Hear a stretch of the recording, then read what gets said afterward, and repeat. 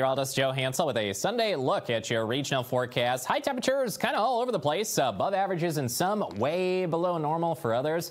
Chicago got you at 37 for a high temperature today, about 10 to 20 degrees below normal for the likes of Kansas City, St. Louis, Detroit, Cleveland.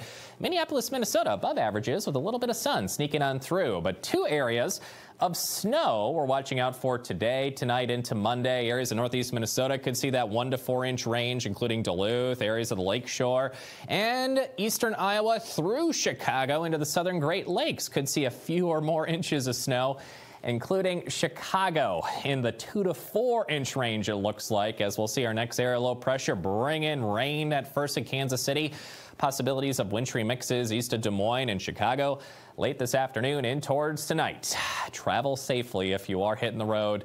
31 tonight. Snow continues early into Monday before you're back in the 40s, melting it away Monday afternoon.